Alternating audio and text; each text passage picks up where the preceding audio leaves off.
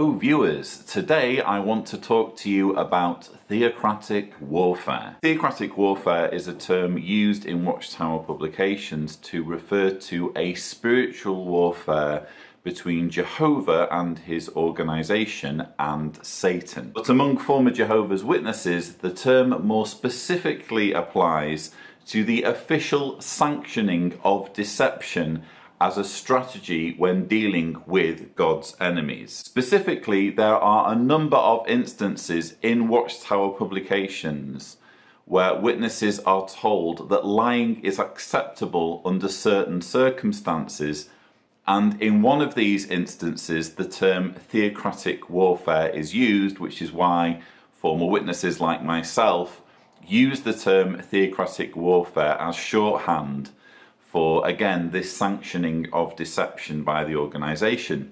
And I will refer you to a Watchtower article from 1960. In the June 1st, 1960 Watchtower, on page 352, there was a short article that began as follows.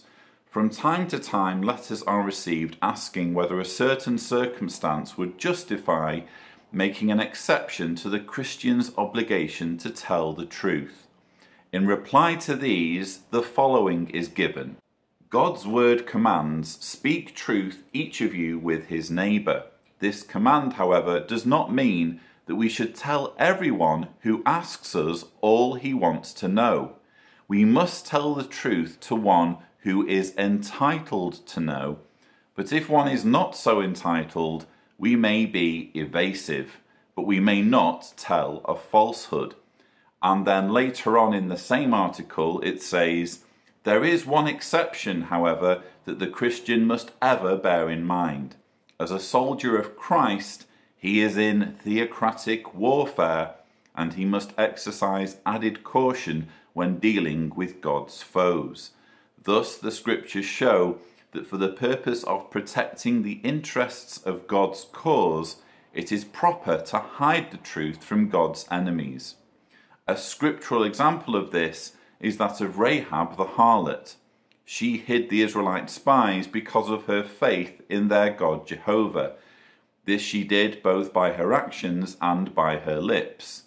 That she had Jehovah's approval in doing so is seen from James' commendation of her faith." So this article in 1960 links the term theocratic warfare with the act of lying or being evasive for the purpose of furthering God's cause, which, as we know, can be pretty much anything Watchtower or the governing body deem God's cause to be.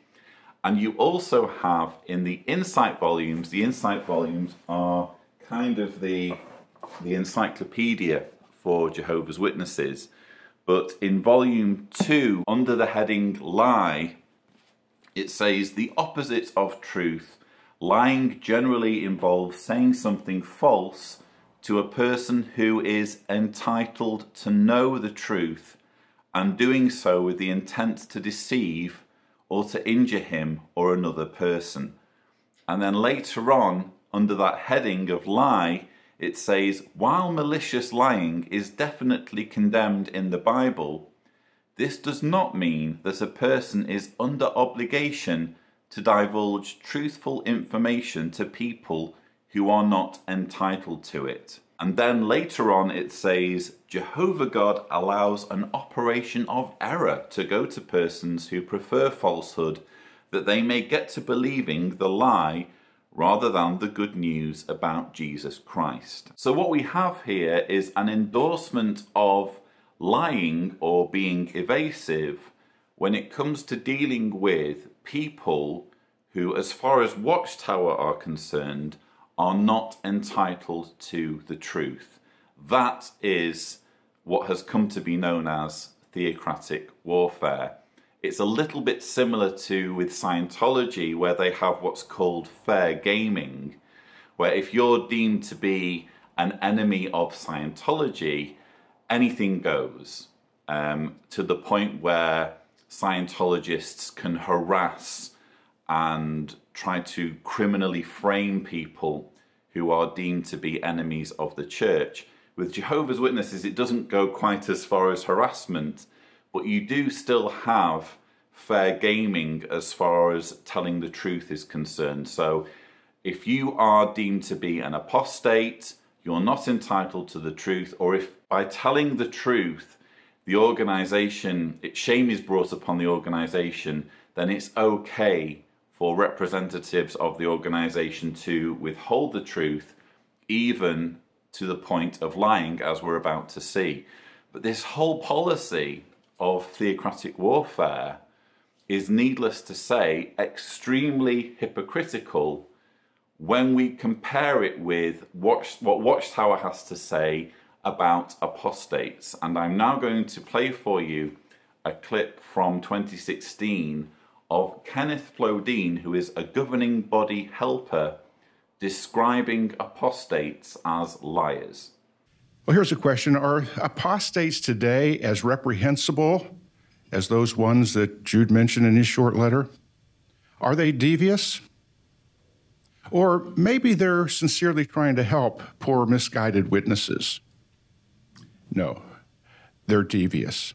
Have you ever noticed that apostates generally do not try to reason from the scriptures? Why not?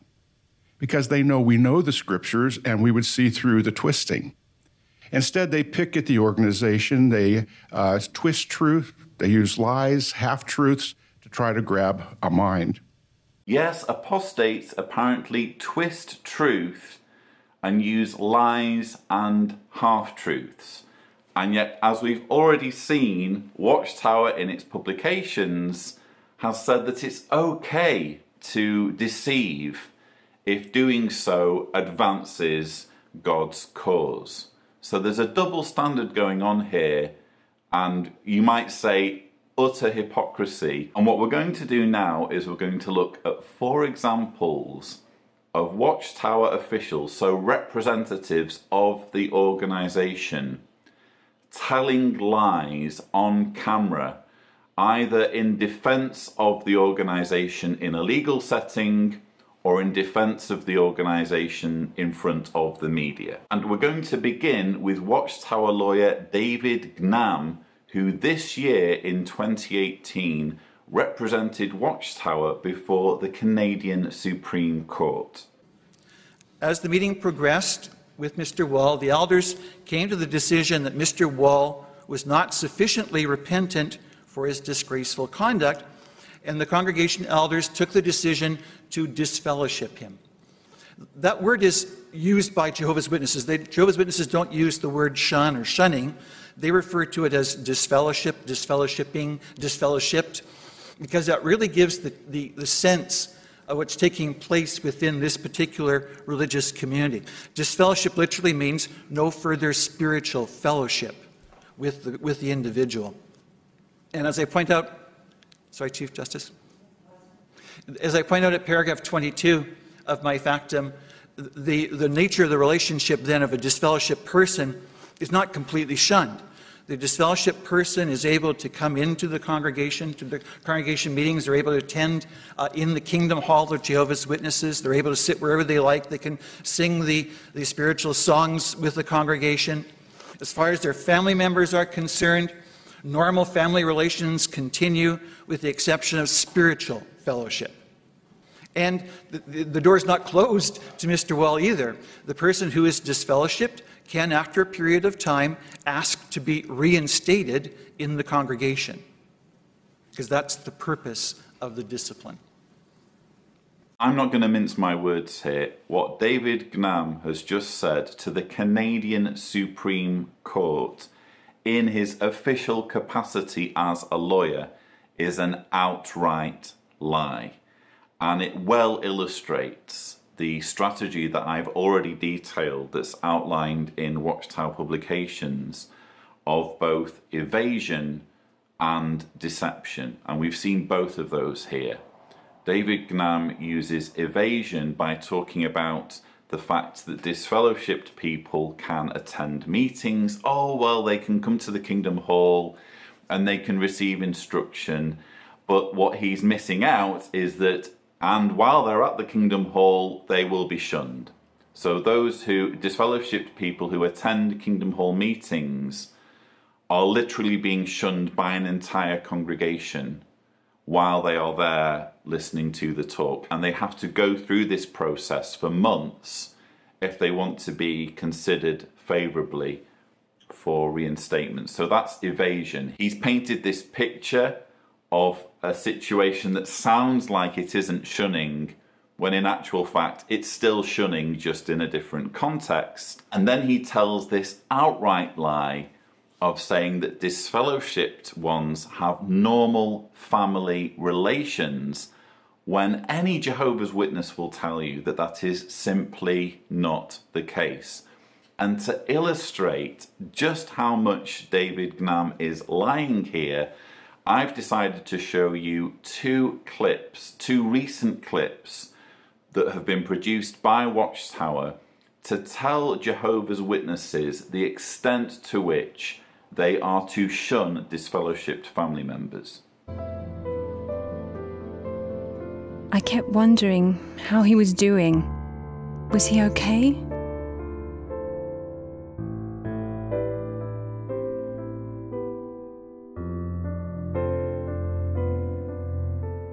Then, as hard as the past few weeks had been, it just got harder. I knew what the Bible said about quit mixing in company with anyone who is not living according to Christian standards, but I never thought that scripture would one day apply to me. Later that evening, a brother was talking about the example of Korah's sons.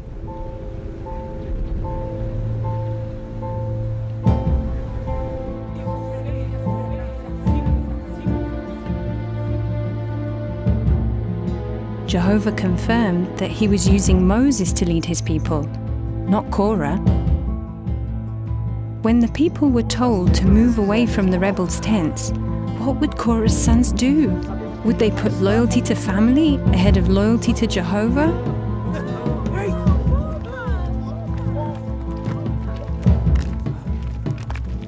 The Bible tells us that his sons remained loyal to Jehovah and were blessed for it.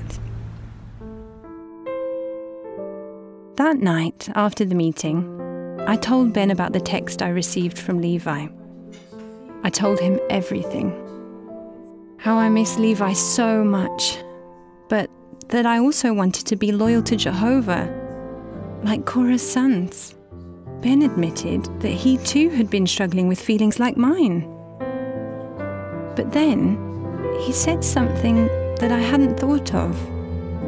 If we were to stand between Levi and the discipline he needs, we would in effect be blocking an expression of Jehovah's love from reaching him.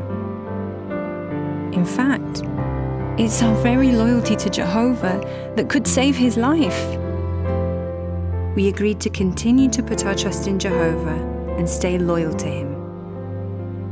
So we have here a married couple who are Jehovah's Witnesses agonizing because their son Levi, who is disfellowshipped, has sent them a text message.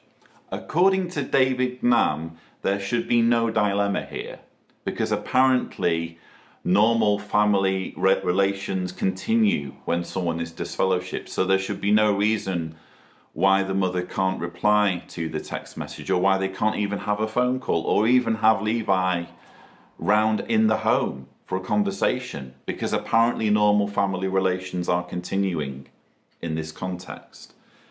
That clearly isn't what's happening here. Watchtower is telling Jehovah's Witnesses that if they have contact with a disfellowshipped family member, even if it's just replying to a text message, they are coming between their family member and loving discipline from Jehovah. And they even invoke the verse about Korah's sons and illustrate the fact that Korah's sons distanced themselves from Korah and his associates, who, by the way, according to the Bible narrative, ended up being destroyed for their apostasy. So this is the truth that we're seeing now. But when Watchtower is in a legal setting, in a court of law, being required to defend its teachings, you hear something very different. But we're now going to listen to another example of Jehovah's Witnesses being told the extent to which they need to shun their disfellowshipped family members. My family missed me so much, even after all I had done. What helped them to remain loyal to Jehovah for the many years I was disfellowshipped? It was the Bible account of Aaron. Jehovah directly judged 2 of Aaron's sons and put them to death. In this case, Jehovah asked Aaron and his family not to mourn, in order to show the entire nation that they supported Jehovah's judgment. Mom and Dad saw that they needed to be loyal, just like Aaron. They loved me and wanted me to come back to Jehovah. I tried to contact them. I just wanted to talk and to hear their voice. I missed being with my family, and they thought about reaching out to me. But they knew that if they had associated with me, even a little, just to check on me, that small dose of association might have satisfied me. It could have made me think that there was no need to return to Jehovah. I've already talked about this particular video at length. It is, in my opinion, one of the most disturbing pieces of propaganda that Watchtower has produced. But going back to our discussion, it's unmistakable here what Jehovah's Witness parents are being told.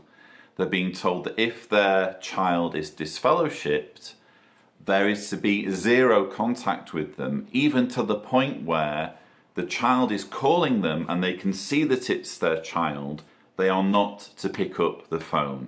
Anything could have been happening to her in that situation. She could have been in dire need of help. And yet the instruction there is, pretend the phone call isn't happening. Pretend your daughter doesn't exist. Pretend that she's dead. But according to David Gnam, who is speaking before the Canadian Supreme Court, oh no, normal family relations continue. As far as their family members are concerned, normal family relations continue with the exception of spiritual fellowship. This, again, is demonstrably an outright lie, but it's the sort of behaviour that Watchtower sanctions when it comes to defending the organisation against Satan's system of things. In our second example of a Watchtower representative lying on camera, I want to take you back to 2014 when Veikko Leinonen, I've probably butchered the pronunciation there, Veikko Leinonen was questioned on Finnish television about the practice of shunning. Mitä sitten kun lapsi kasvaa nuoreksi ja hiukan aikuistuu, niin voiko hän itse valita, haluaako olla Jehovan todistajissa mukana vai ei? Kyllä, ja se valintahan on nimenomaan itse tehtävä. Ei sitä kukaan muu voi hänen puolestaan tehdä. Voiko hän vapaaehtoisesti sitten vain jättäytyä pois ja alkaa elämään omaa elämää? Totta kai, aivan vapaaehtoisesti. Ja me toivomme, että hän vapaaehtoisesti tulisi sitten takaisinkin. Ei tule minkäänlaista muuria. Ei aleta siis karttaa ei. Tällaista ei. Poislähtiä. Ei. So if I'm playing devil's advocate here, it could be that Veikko has a slightly different scenario in his mind when he's being asked this question, because it isn't made clear whether the child who becomes a youngster is baptized or not. So Veikko could have been answering, no, he won't be shunned, he won't be shunned, no, no, no. He could have been giving that emphatic answer with an inactive one in mind. But it's quite, that's quite a stretch to make that defence, because quite clearly in the reporter's mind they're thinking, when they say return to Jehovah's Witnesses, the implication is that he is one of Jehovah's Witnesses. In other words, he's been baptized. And we know that Jehovah's Witnesses are increasingly baptizing their children from a very young age. So Veikko should have had in his mind the scenario of a young person who is baptized returning, he's asked there, would such a person be shunned for leaving the religion? And he emphatically says, no, no, no. The very best you could say about this is that it's evasion, is that again he's conjured in his mind, or he's trying to insist on the person being inactive in this scenario. But really and truthfully, he's lying. The reporter is quite clearly talking about someone who is returning to Jehovah's Witnesses, having left the organisation, and given an opportunity to respond as to whether such a person after leaving would be shunned, he says no. That is a lie. And what amazes me about this sort of thing, and there are other examples of Watchtower officials being cornered by the media and asked whether they shun people who leave the organisation. There's now multiple examples of Watchtower officials denying that there is shunning. What I've never been able to figure out is why the shame. If this is genuinely God's command, and we saw that that's how it was portrayed in those dramatizations, well, we're being obedient to God here. We wouldn't want to come between our disfellowshipped loved one and Jehovah's justice, Jehovah's discipline. If this is genuinely from Jehovah, shouldn't they be proud of shunning? Shouldn't they be saying, actually, yes, we do shun, we do limit our association, even to the point of not speaking with those who leave our organisation or who are disfellowshipped, because we want to keep our organisation clean, and that's what we've been commanded to do by God, and we're obedient to God, so therefore we shun. Shouldn't they be proud of it?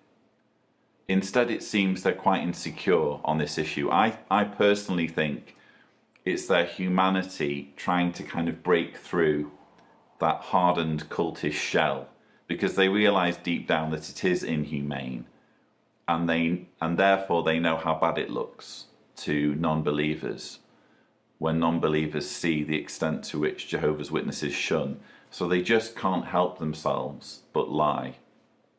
But for our third example of lying, we're going to move away from shunning and onto the issue of child sex abuse.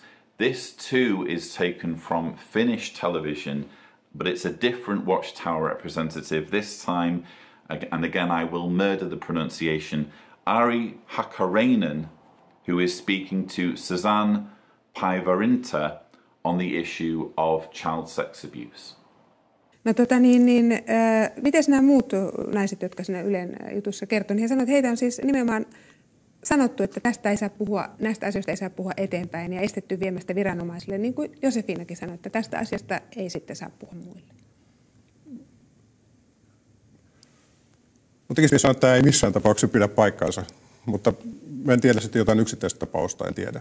Mutta missään tapauksessa ei kielletä, jos joku on vaikkapa raiskauksen uhri. Meillä on ollut lehdissä jo kauan aikaa, jossa nimenomaan sanotaan, että pitää kertoa viranomaisille. Lasten seksuaalinen hyväksikäyttö ehdottomasti viranomaisille. Siis aivan ehdottomasti. Että ei minkäänlaista jakoa, että niitä yritettäisiin salailla. Mutta eikö esimerkiksi lasten seksuaalinen hyväksikäyttö ole teillä ohjeistettu, katsoin vuoden 2017 syyskuulta tämmöistä ohjeistusta, niin siinä sanotaan vain, että pitää ottaa tämmöisen, jos joku saa tietonsa tällaisen tapauksen, niin seurakunnan vanhimpiin on otettava yhteys valtakunnalliseen päämajaan, eli tähän haaratoimistoon. Te kehotatte toimimaan näin. Isä ja äiti, jos lasta on käytetty hyväksi, niin totta kai heidän tulee kertoa siitä viranomaisille. Sitten jos tämä jotenkin liittyy seurakuntaan tämä tapaus, jos vaikka se syyllinen on vaikka seurakunnassa, niin silloin on tietysti hyvä, että seurakuntakin tietää, että voidaan suojella toisiaan. Niin sitten se, että siinä ohjeistuksessa sanotaan, että nyt niiden vanhin tulee ensiksi soittaa haaratoimistoon, niin se syy on aina se, että he varmasti kertoo sen viranomaisille. Että meillä on siellä sitten lakiosasto, joka nimenomaan sanoo, että nyt se ensimmäinen tehtävä, mikä teidän on, niin pitää kertoa viranomaisille. Tämä on nimenomaan sen takia just, että se varmasti menee viranomaisille. Okei, mä vielä jankkaan, koska mä katson tuota ohjeistusta, niin mä ymmärsin, että ei siinä sanota noin, Ari, että siinä sanotaan, että pitää nimenomaan olla yhteydessä haaratoimistoon. Ei sanota siinä, että ottakaa yhteyttä viranomaisiin. Siinä missä lue, että ottakaa viranomaisiin. Miksi ette kehota ottamaan yhteyttä viranomaisiin? On meidän julkaisussa ollut jo aikaisemmin jo niin kuin pidemmältä ajalta ollut ohjeet ottaa viranomaisiin. Mutta se, missä julkaisussa teillä on sitten sellaisia ohjeita? Vartiotornissa. Mutta jos ihmiset ei lue jotain vartiotornia, että kun teillä on omat ohjeet kuitenkin. Tämä on niin sikäli niin kuin mielenkiintoista, että mä uskon, että tämä on aika lailla kaikille Jehovan todistajille selvää, että jos nämä siis tapaukset on tosi harvinaisia, todella harvinaisia. So again, in this example, you have both evasion and outright deception, an outright lie.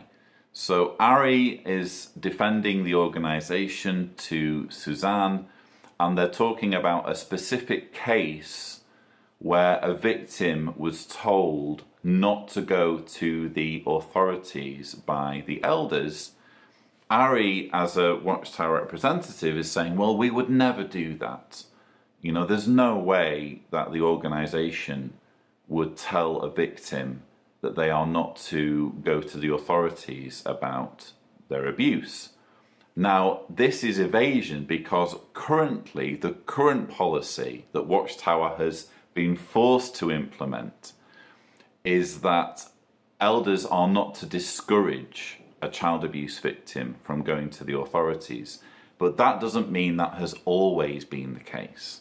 So in this specific instance, it's very likely that the victim was dissuaded from going to the authorities, because in past cases that has happened, where elders have told victims, no, you're not to report to the authorities, and if you do, we could take action against you. You could be found guilty of slander. That has happened. And just to highlight the fact that Watchtower does cover up child abuse and does try to stop abuse from being reported to the authorities, there was recently a story that was published in a newspaper in Ireland about an elder who was actually removed from his role for independently going to report an accusation or a known pedophile to the local authorities. He was removed from his role by Watchtower. So that's the extent to which the organisation tries to cover things up and tries to make sure that where possible abuse is kept from the authorities. You're not going to hear anything about that from Ari. He's there to defend the organisation, and if it means talking about current policy as though it's applicable everywhere and as though it's always been applicable, he is more than comfortable doing that. But Ari also employs theocratic warfare strategy in this interview by telling an outright lie when he says that Watchtower publications have repeatedly told parents or victims to go to the authorities. This apparently, if you look up child abuse or child molestation in the magazines or in the literature, you're going to find apparently articles or pages that tell victims to go to the police. I'm sorry, but while you can say that Watchtower has published a tremendous amount of material on child sex abuse going back a number of decades, which apparently makes the organisation more culpable, in my view, because if they've been warning about child sex abuse going all the way back to the 80s, they can't then argue that this whole thing has taken them by surprise and they're struggling to adapt, because they've been talking about it for all these decades. They should be on top of the situation. But one thing that you cannot say about Watchtower material on child abuse is that it warns victims or parents of victims to go to the authorities. I would ask, if you're watching this as a Jehovah's Witness, don't take my word for it. Go and look at the material itself and see if you can find a sentence or a paragraph that tells victims to go to the police. That's my challenge for you. But just to indicate or give some hint of the fact that you will not find that, I'm going to show you Questions Young People Ask, Answers That Work, Volume 1. This was published, let me see, in 2011 this came out. So this is fairly recent material published for young people. It has an entire section, how can I protect myself from sexual predators? So you'd think this would be the section, wouldn't you, where it says if you are attacked by a sexual predator, what you need to do is go to the police or go to the authorities. Guess what? That's not what it says. So you have a section here telling your story, and it talks about going to the elders. So it says, in fact, if you are a Christian, it is important that you speak to a congregation elder about what happened. If you flick on, it talks about speaking to supportive friends. It speaks about taking care of yourself physically and emotionally. Get needed rest. It says, rely on Jehovah, the God of all comfort, who will soon bring about a new world in which evildoers themselves will be cut off. What you will not find anywhere, and believe me, you can check for yourself, read this whole section, nowhere does it say, go to the authorities, go to the police, make sure that this sexual predator is brought to justice so that he doesn't attack anyone else, which is the whole point of reporting, to make sure that the awful tragedy isn't replicated again and again and again. But going back to Ari's interview with Suzanne, he tells the bold-faced lie that in material such as this, it tells victims of abuse to go to the authorities when it just doesn't. And as my final example of Watchtower deploying theocratic warfare when cornered on its teachings and policies, I have to include the footage from the Australian Royal Commission back in 2015 when governing body member, a member of the composite faithful and discreet slave, was brought before the Australian Royal Commission and had the following exchange with senior counsel Angus Stewart. So is it the case then that someone who no longer wants to be recognised as or known as one of Jehovah's Witnesses must then disassociate? No, it doesn't say they must do anything.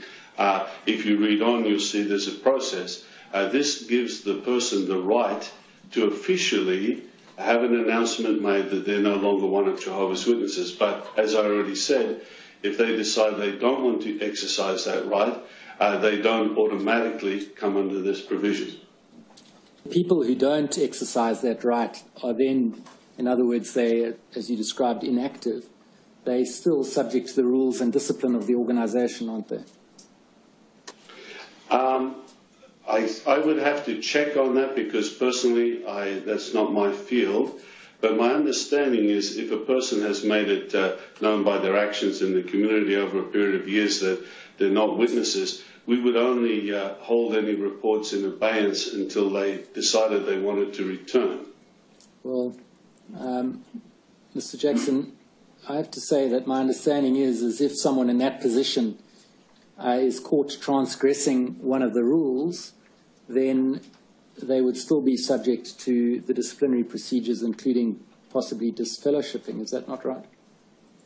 That is a possibility, but in all fairness to your question, I think there are circumstances that I couldn't make a definitive comment on that.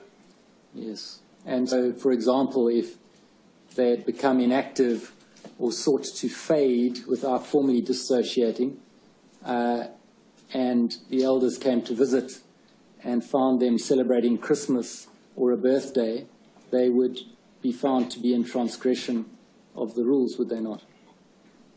That is not my understanding. But again, as I said, it's not my field. That goes into policy with regard to those type of things. But from my personal experience, that's not the case. Well, Listen, you say it's not your field, but you remember the governing body, which is responsible, as you've said, for the whole field, and you've been a member for 10 years, and all the committees are responsible to and accountable to the governing body. So that is correct. So it is your field, isn't it? So this exchange was just one of many examples of Geoffrey Jackson either being evasive or outright lying. And if you haven't seen the footage yet, I'll put links in the description. Go and watch the full testimony of Geoffrey Jackson before the Royal Commission, being questioned as he was here by Senior Counsel Angus Stewart. But I've zeroed in on this particular exchange because it is probably, well, in my view, it is the most clear example of an outright lie. Angus Stewart very cleverly, in my opinion, carefully worded his question so that Geoffrey Jackson could either lie or tell the truth. Because Angus Stewart had done his homework, he knew the difference between an inactive person and a disassociated person, so he made sure that Geoffrey Jackson knew that what he was talking about here was an inactive person, someone who had faded. And then he says to Geoffrey Jackson, what about a situation where elders call on a faded, inactive Jehovah's Witness who's baptized, still, as far as the elders are concerned, a member of the congregation. They call on him and he's celebrating either Christmas or a birthday. What would happen? And Geoffrey Jackson responds by line number one. He says, that's not my field. I wouldn't know. What would I know about that? And he goes one step further and says, as far as I'm concerned, that's not what would happen. In other words, they wouldn't disfellowship that person. Well, it's a lie for Geoffrey Jackson to say that's not my field because, as Angus Stewart himself points out, he's a governing body member. It's his responsibility, along with the other governing body members, to approve all the different policies and make sure they are in line with what the scriptures say. So it absolutely is his field. He was caught out with that lie. And then he says, I don't think they would get disfellowshipped. Well, here is the Shepherd the Flock of God book. And let's remember, shall we, that Geoffrey Jackson, as well as being a governing body member, he's also an elder. All governing body members are elders. Geoffrey Jackson has his own personal copy of this book, the Shepherd the Flock of God book. On page 65, along with other grounds for disfellowshipping, you have there a section, apostasy. And what's the first item under that list of apostasy? Celebrating false religious holidays. So you can be disfellowshipped for celebrating a false religious holiday, in other words, Christmas. But when it's convenient for him to forget that, he will forget it. Or he will just tell an outright lie, as he says here, that as far as he's concerned, they wouldn't be disfellowshipped in that situation. So there you have 4 examples of Watchtower officials on camera lying, or at best evading, giving evasive comments that are designed to be red herrings, to throw people off the scent, to confuse the questioner, to make the questioner doubt themselves and think that they probably don't know what they're talking about.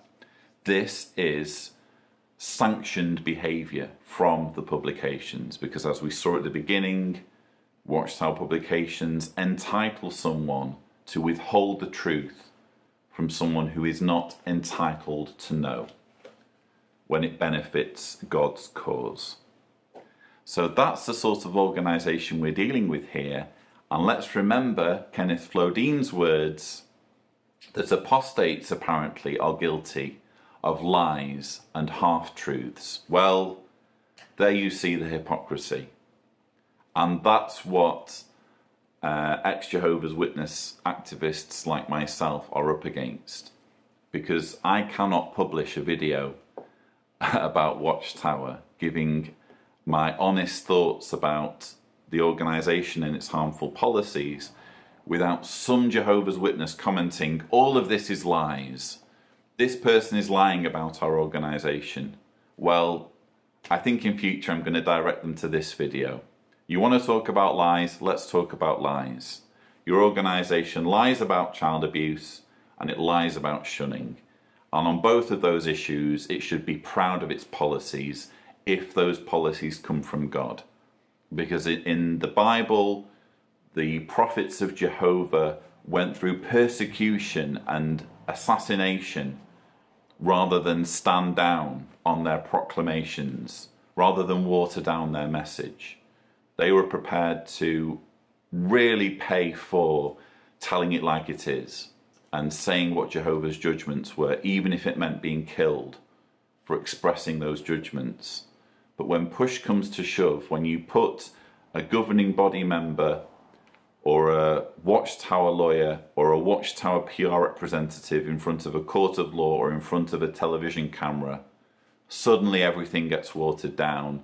Suddenly the shame starts to manifest itself and they can't quite bring themselves to be quite so proud of Jehovah's commands. So, quite a lot to digest there, but I hope that you've found some or all of this material useful. I should just mention that this video was one of the requested, voted for videos by my Patreon supporters, so I'd like to thank them for urging me to make this video or prioritising it over other videos. Thank you very much indeed. But I hope that you have found this information useful. Please don't forget to subscribe for more videos, and as always, thank you for watching.